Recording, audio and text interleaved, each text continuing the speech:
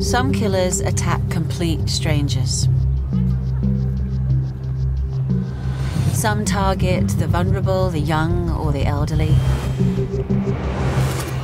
And some prey on people that they know. There are killers who are inspired by money or by revenge, by sexual deviancy, by hatred. There are opportunists and there are meticulous planners. But what unites these men and women is one simple trait, and it's the most terrifying thing of all. They live amongst us. In our towns, on our streets, in our houses. They're just like the rest of us, but capable of evil. And they could be anywhere. Welcome to Murdertown.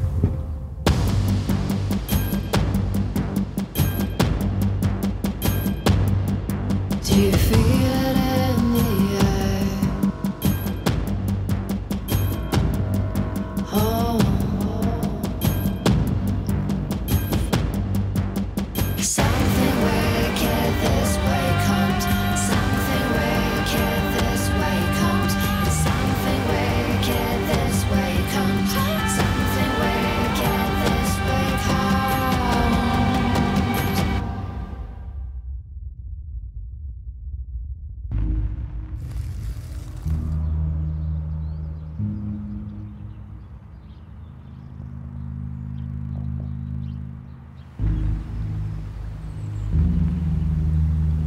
Tonight's episode explores two horrifying murders in the northern city of Hull. It's an industrial city on the banks of the River Humber. In modern times, it's a city of culture. But back in 1984, the city was harboring a grim secret.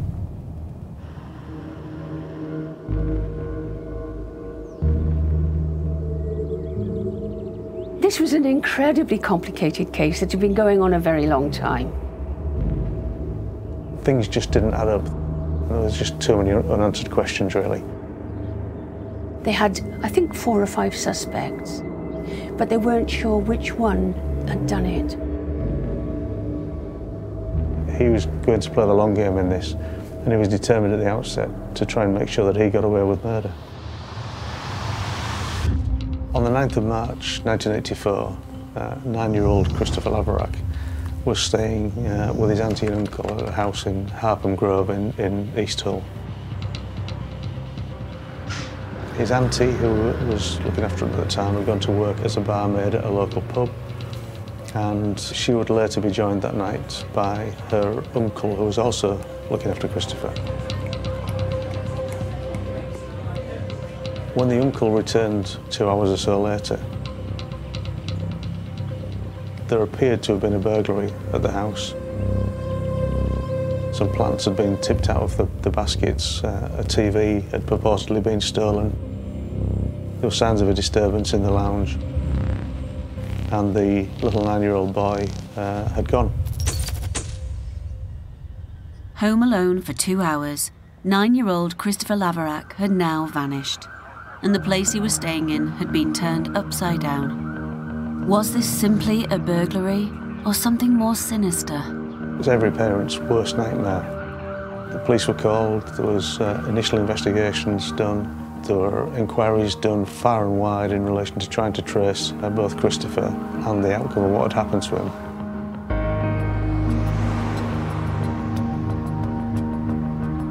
Now remember, this was 1984, so this is before widespread CCTV, it's before we had number plate recognition cameras, before social media, before mobile phones.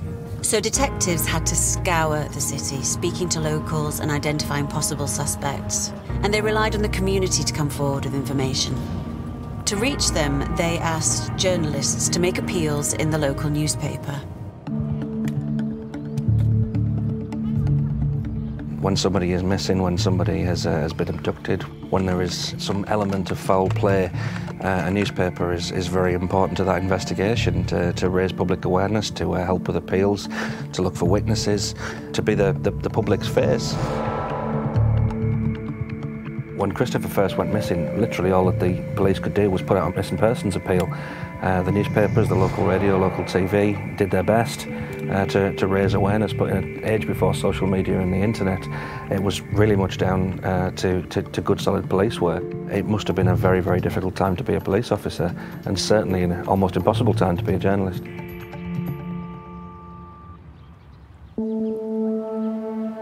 It wasn't until the 11th of March, some 2 days later, when a man was walking his dog in Beverley Beck, that he found Christopher's body floating in a Treadair carpet bag in the Beck, having been horrifically murdered.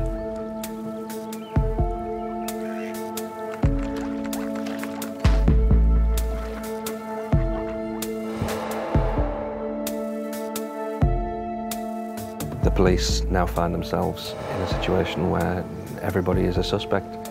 Justice is the most important thing. People started to offer their own little explanations as to what they thought might have happened, what they thought about various family members, various neighbours, and when it became a murder, that became doubly so. People now genuinely wanted to do whatever they could to make sure that, that justice caught up with whoever had done this. Inquiries into Christopher's death continued at great pace. Hundreds of detectives worked on the case. Thousands and thousands of statements were taken, but many, many leads were followed over many, many years.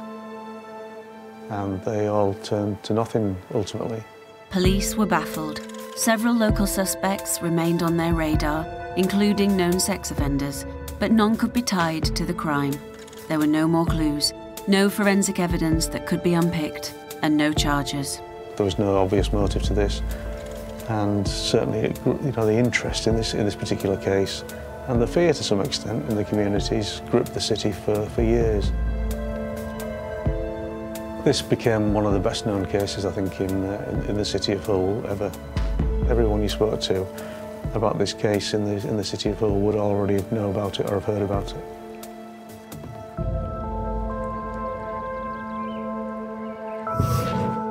Although the case was never closed, the investigation ceased until new evidence could come to light. And Hull would live on, with a murderer in its midst. That was until 2005, when another crime would once again plunge the city into darkness, and eventually lead to the Laverack riddle being solved.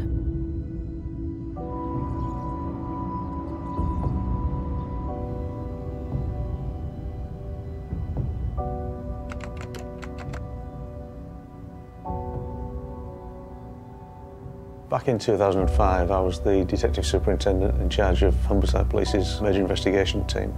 And our role was to deal with, as the title suggests, any major investigations which came into Humberside. So that would be any murders, any missing person investigations which had some potentially suspicious context to those, or any armed robberies, anything of that ilk, kidnappings and that type of thing would fall within the remit of the major investigation team.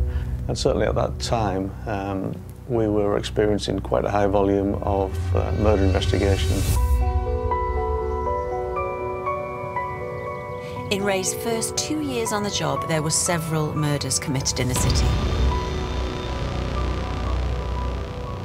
But there was one call that particularly stood out. And that was on Valentine's Day in 2005.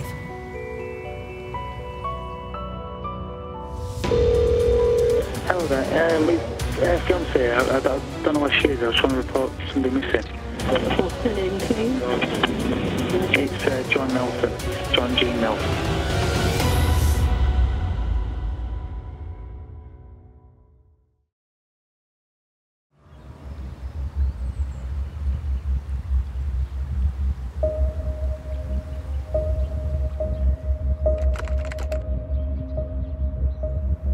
Well, I've lived in this area for around 40 years now.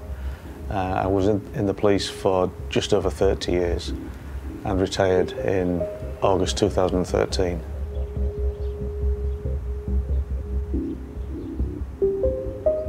Hull's quite a vibrant city. It's the city of culture this year.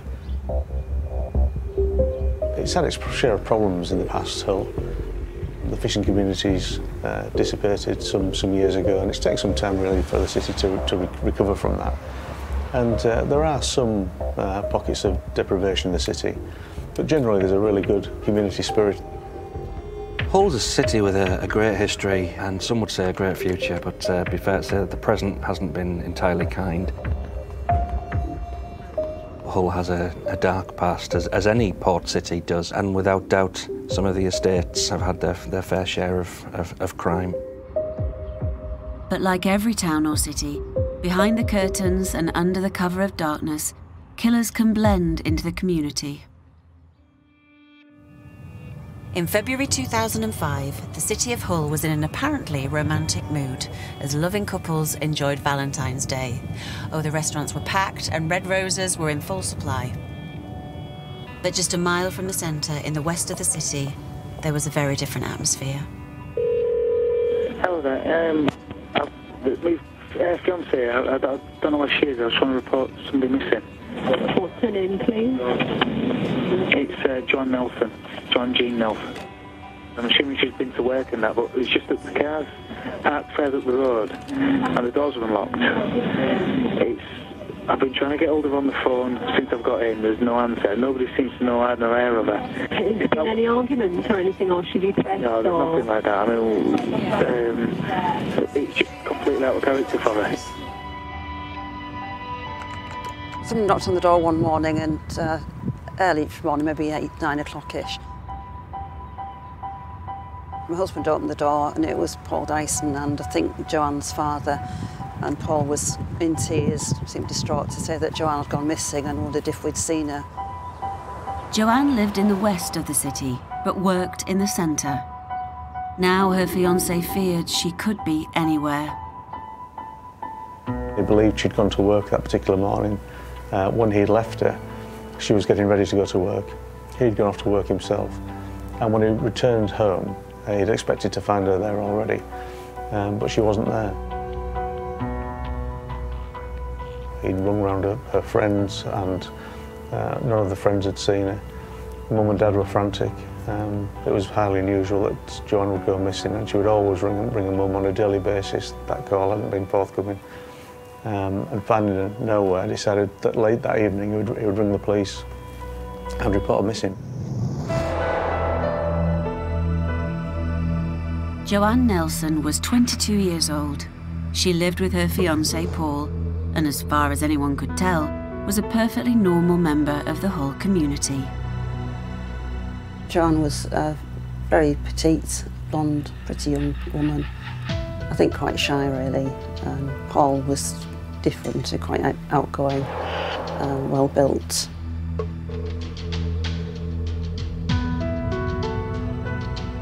Paul seemed to be really devoted to Joanne and conversations that I had with him. Cared a lot about her, and they just seemed a very nice, happy couple. It seemed to be a fairly romantic relationship.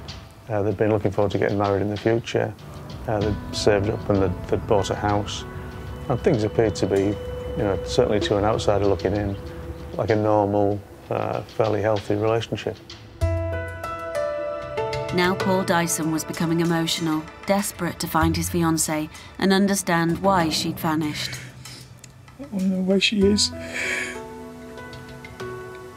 want her back.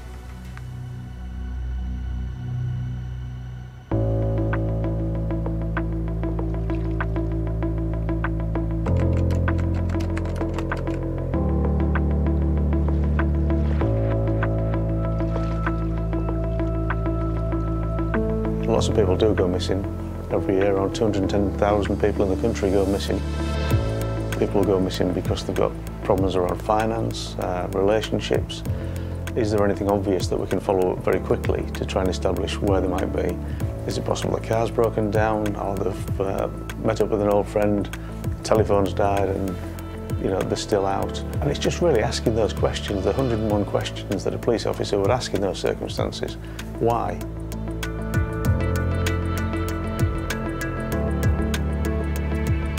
The majority of those people do turn up safe and well, but occasionally some of those will turn into a substantial investigation, or even, in the worst case scenario, a murder investigation.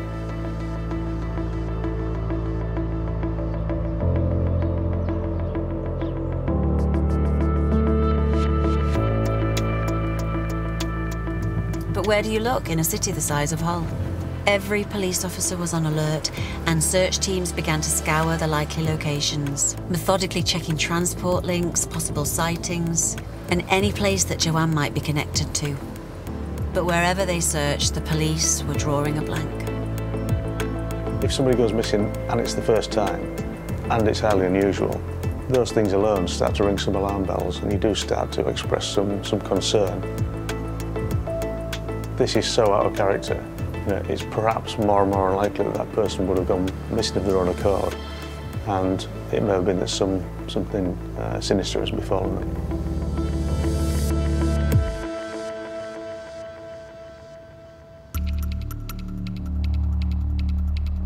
It wouldn't be unheard of for a killer to strike in the city of Hull. In the 1970s, a notorious killer called Bruce Lee terrorized the town with a series of arson attacks.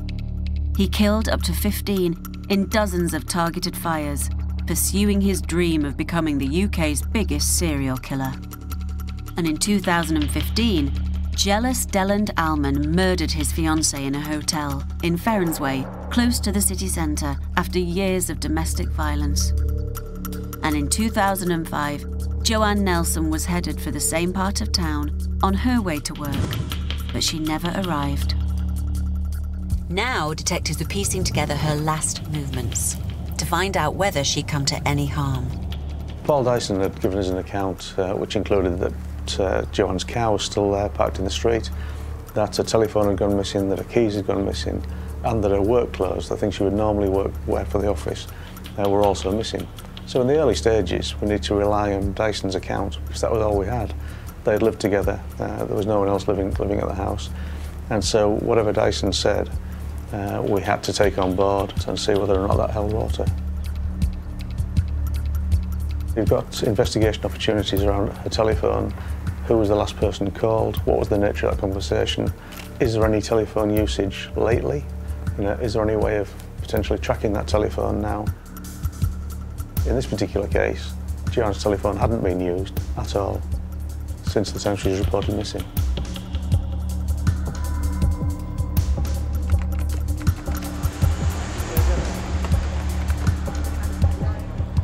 There were inquiries made along the route. What route would she normally take?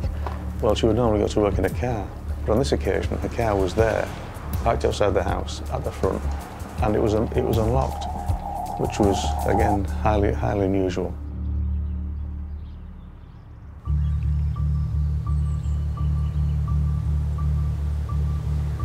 The police have their job to do. It's their job to investigate and to try and find out what on earth happened.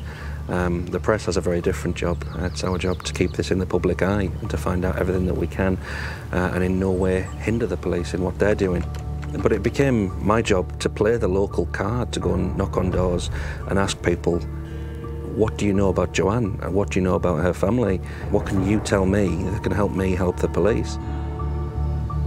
Instinct and experience tells you that the partner is always the first person that the police suspect, and it's without a doubt the first person that the journalist covering the case suspects. The interior of the house, when the police went there was no signs of a struggle, nothing particularly obvious in there at all. The two Valentine's cards were on the fireplace, and there was nothing particularly around the house that stood out as though there may be some issues. As soon as I was told that Joanne was missing, I made it my business to find out everything that I could about her and more importantly about him. And I spoke to a lot of work colleagues, a lot of people who'd worked with him when he was a bouncer. It became quite clear that this was somebody who had temper problems. Paul Dyson had been to work at the local timber yard on the day Joanne disappeared, and he'd visited the gym on his way home. But there was one trip the day before Joanne vanished which caught the attention of police, and it was captured on CCTV. It was late evening, and I took a telephone call from a colleague, another officer who was working on the inquiry, who explained to me that there was now some CCTV of Paul Dyson on the Sunday morning, Sunday the 13th of February, going to a local grocer's shop.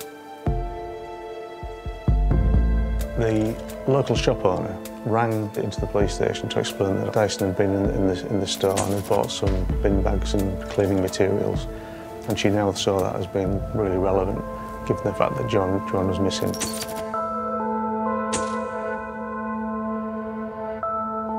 So Dyson is buying cleaning products and bin bags on February the 13th.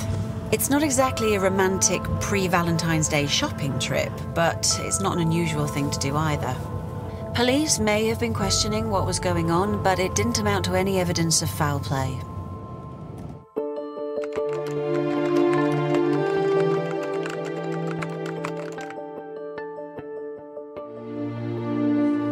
Monday morning, because I couldn't get Valentine's Day off,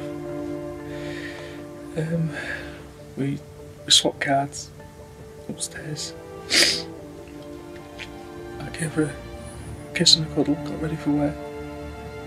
She was going to get her head down for another hour or so. What does Joanne mean to you? She's the only person I truly love. I want to know where she is. I want her back. He was very tearful, upset, and crying, saying, I just want her back, I just want her back. Obviously Paul looked distressed. He was crying, and you feel for him that he's going through a terrible time not knowing where Joanne was. It was now 3 days since Joanne had vanished, and the police were no nearer to finding her. The city of Hull was beginning to lose hope that she'd ever be found.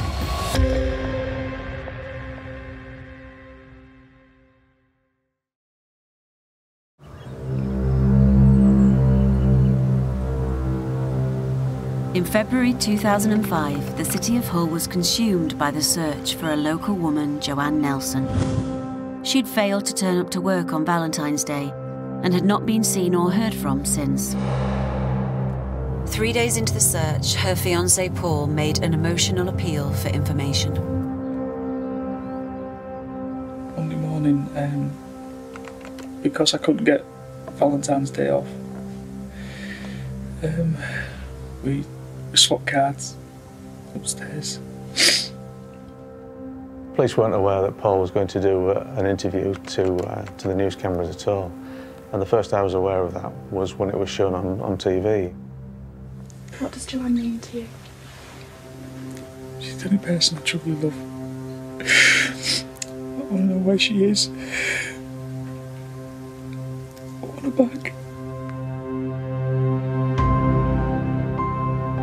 Lots of people, when they view a media appeal like that, and it involves somebody very close to the victim, will form a view fairly quickly as to whether or not that person's telling the truth. Some people can be way, way more convincing than others, of course. But I have to say, in that case, when I saw Dyson doing his appeal to cameras, I just didn't believe him. Looking back now, when the appeal was on the television, you sort of get the sense that maybe it's false tears. They do say that crocodile tears are easy to see through.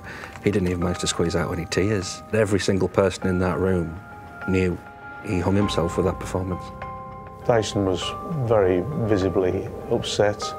He was crying, and the camera crew focused in on Dyson's hands. And you could see from there that on the back of his thumb, there were 2 scratches, semicircular shaped scratches to the back of his thumb. And I'd been aware from dealing with previous murder cases involving strangulation that the victim will often try to remove the offender's hands from the throat by pulling those hands away. And seeing those scratches on the back of his hands made me think that he could potentially have been involved in doing something potentially violent to Joanne.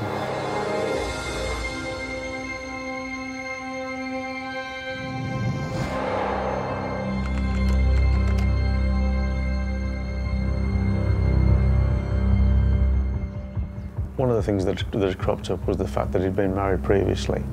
During the course of that relationship, and on the wedding night, he'd actually hit his wife and knocked her unconscious. And following that, there were a number of occasions when he used to call it sleep her out. So we'd put her in a neck lock and squeeze until such time as she passed out. And of course he would think that was quite funny, but clearly that relationship deteriorated quite rapidly, and the marriage didn't last. Dyson had been raised in Hull, and while most children in the city had a routine upbringing, his home life had been a more challenging environment. Remarkably, Paul Dyson's own father was a killer. Paul Dyson's father had been involved in 2 incidents where people had died, one of which was a violent fight, and he'd actually stabbed that person to death. He ended up being sentenced to a fairly lengthy term of imprisonment for that stabbing. And he was involved in another incident where he was involved in a fatal accident in a car. But now it was Paul who'd caught the attention of police. CCTV had captured him buying cleaning products and bin bags around the time Joanne had disappeared. And cops were learning his behaviour had become erratic, and he'd been asking some very unusual questions. The more we found out about Paul Dyson and his background and his potentially violent past, the less he appeared to be like the victim. Things just didn't add up, things just didn't appear to be as he was portraying them. We'd been aware that he'd been visiting other associates, some of which were criminal associates, and we were interested in finding out just what it was that he'd been speaking to those about. He's been asking people, you know, is it possible to get DNA from skin? How long do fingerprints last out in the open? Those type of things, which were all, of course, highly suspicious. Paul's mum came into the station whilst he was being interviewed, and she told us that she had some information that might assist the investigation. Paul Dyson had confided in a close friend of his that he'd carried out the murder of Joanne. Paul Dyson was arrested and questioned in the city police station, and it didn't take long for his account of the truth to emerge. By the Sunday, he admits that he's killed Joanne during the course of an argument in the house, and that he's disposed of Joanne's body somewhere out in the rural area.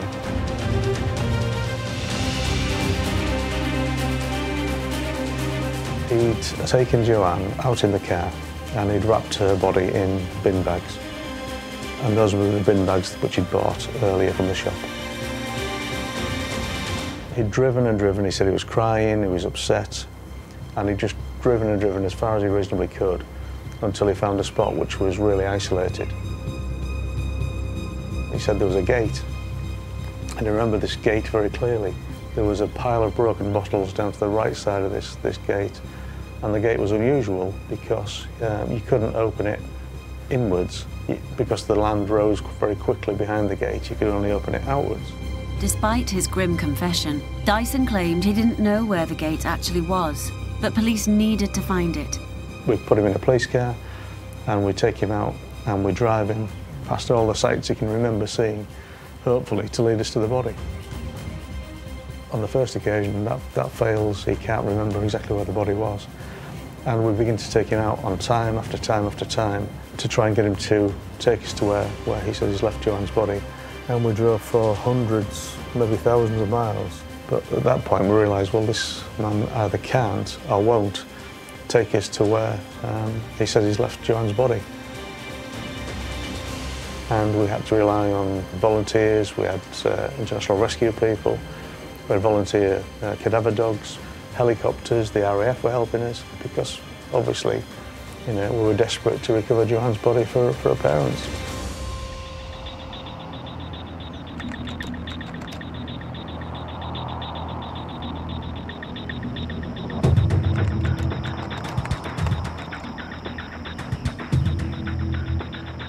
What our main purpose is to search and find someone hopefully alive and give the friends and family a good news at the end of the day. This search was slightly different, that we knew we were searching for someone that had already been killed, but you're still wanting to find that person, you're still wanting to do that for the family. Basically, we were getting out at every gatepost, every forest track and searching that. The dogs were key to searching the really difficult areas of ground that were quite dense for people to get through. Basically, you're out there until either the police call off the search or the weather gets so bad that you've got to call off the search, you know, so we knew that we'd be out there all day. But 3 days of searches draw a blank. Ray had his confession. Without a body, the case was still far from solved. They've got to wonder, was he telling us the truth at that time? Is some of his story right? Is the whole of the story right? Determined to find Joanne, Ray was prepared to listen to anyone who he thought could help. And after exploring all possible leads, he called on Pat, a specialist in forensic ecology. One of the important aspects is finding where people have been, trying to link objects with places. It's quite easy, if you have enough trace evidence, to envisage the place. Each part of our countryside contains its own unique combination of flora and fauna. Different pollens from the trees and plants can give each region its own ecological DNA. And much like other types of evidence, that DNA can be traced with the help of forensic experts. Whilst the searches were taking place, the forensic examinations were continuing, and we'd sent some mud from the pedals of Joanne's car and from the front spoiler of the car off for examination.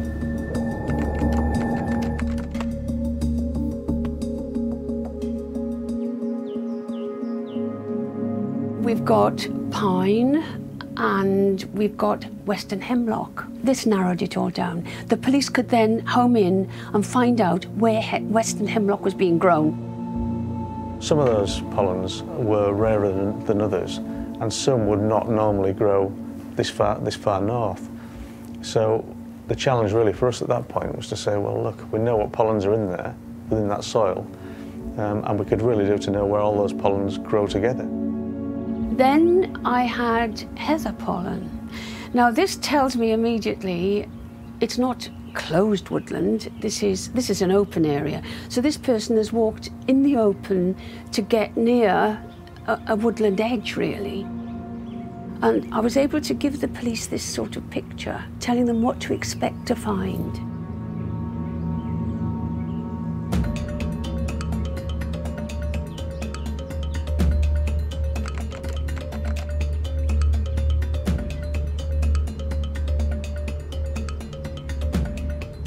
I went with a colleague and decided to drive around the area and see whether or not we could see any gates that fitted the description of the one we were particularly looking for.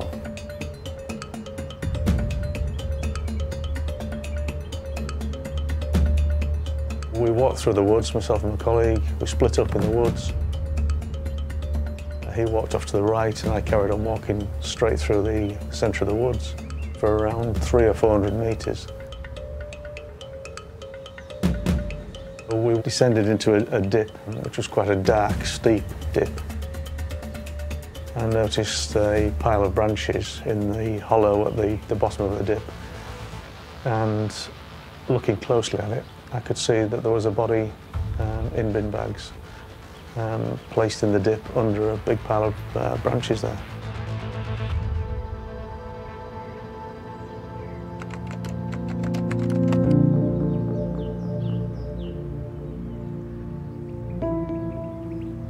This search turned out to be the biggest search operation ever carried out by Humberside Police. It involved hundreds of officers, hundreds of volunteers, and really covered about 2,000 miles into 3 different counties. On a personal level, it's a relief. You know, I'd been leading the inquiry by that stage for 39 days, and there was huge and mounting pressure, both internally within the organisation and through the media, to try and find her.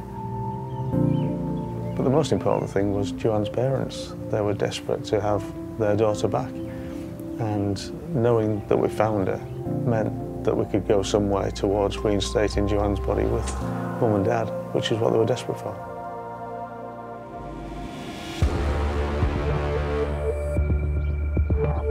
Dyson was determined to get away with this murder. There's no question about that. He'd made the telephone call to police in front of Joanne's parents, and he'd convinced them that she was missing. He knew nothing about it. And he'd gone on the local news media, he'd made a tearful appeal to camera. You know, he was desperate to portray himself as a grieving, worried victim. There's no question, he was going to play the long game in this, and he was determined at the outset to try and make sure that he got away with murder. Paul Dyson was charged with Joanne's murder.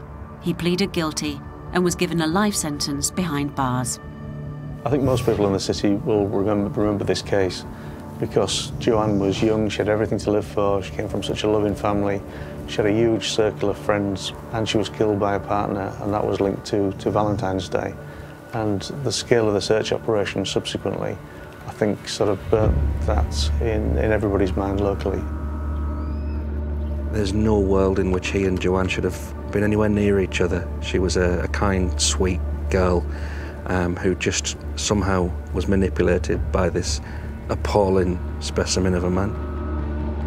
Come Valentine's Day, I always remember her, and it's a few years now, but no, I don't think I will forget it. But far from the end of the story, Ray and his team decided they could do more. At the end of the Joanne Nelson case, we realised the help that Pat Wiltshire could give to major incidents. And we decided that it perhaps would be worth just applying that science that Pat was able to utilise to see if that could take our investigations any further. One case that still lingered over the city was the murder of 9-year-old Christopher Laverack. He had been killed after what seemed to be a bungled burglary, and his body found by a remote waterway. 5 suspects were on the police list, including known sex offenders and people that the cops couldn't rule out. Now Pat was being asked to provide the help. She was quickly deployed to reinvestigate the facts. This was an incredibly complicated case that had been going on a very long time. They had, I think, 4 or 5 suspects, but they weren't sure which one had done it. But could science strike twice and solve the biggest murder unsolved in Hull's history?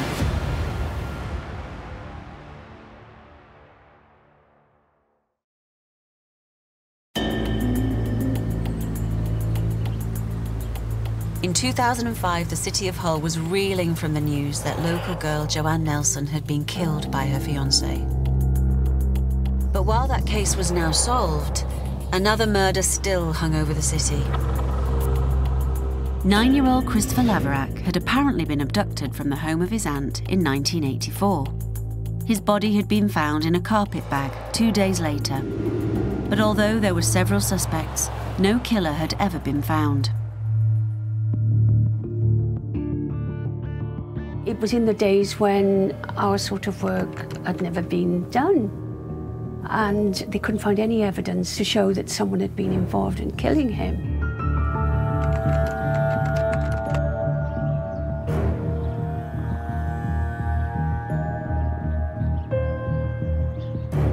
And what they wanted to do was to compare the little boy's clothing with the gardens from their suspects.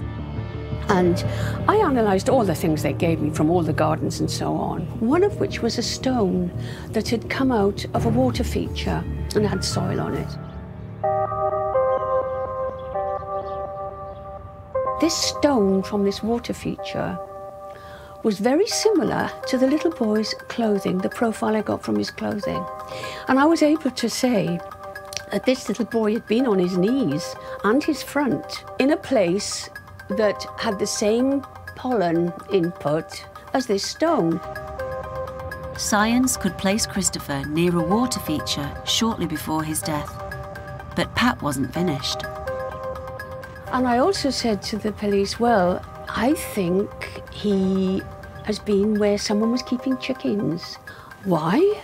Well, well, there's all this cereal pollen and it doesn't fit the garden. It doesn't fit. I said, when you think about it, you would still get cereal pollen on straw or hay. So they went to neighbours and said, did this person used to keep chickens? And they said, no, but he used to keep ducks.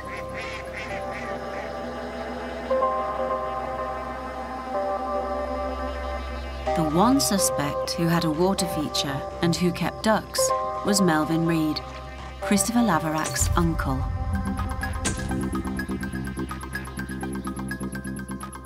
He was a known prolific abuser of children. He'd been convicted following arrest in 2001 and had served a 7.5-year sentence for abuse of young boys around the time that Christopher Laverak was murdered. We knew that he had knowledge of the Beverley Beck area where Christopher's body was disposed of because he previously worked there building caravans. We knew that on the night he'd been in the same pub as Christopher's other uncle and auntie, and would have seen them in there and probably been aware that Christopher was on his own. He owned a car which was very similar to the type of the car which had been seen by witnesses to pull up outside Christopher's house. With Pat Wiltshire's evidence, we were able to show that there was that definitive link between Melvin Reed's property and Christopher Laverak's clothing. But Melvin Reed couldn't be charged because he was dead. He'd died in prison some years earlier while serving another sentence for abuse. When a kid is abducted, sexually assaulted, killed and dumped in a river, that's not something that a city can just brush over. That demands justice. So it always seemed as though that was a before and after moment in Hull's history.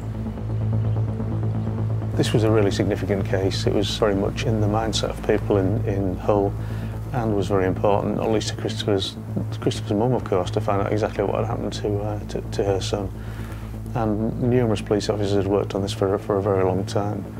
So it was a matter of some relief that we felt we're in a situation where we now had sufficient circumstantial evidence and that critical forensic evidence which bound everything together. And were Melvin Reed still alive, it's highly likely that he would have been convicted for this case.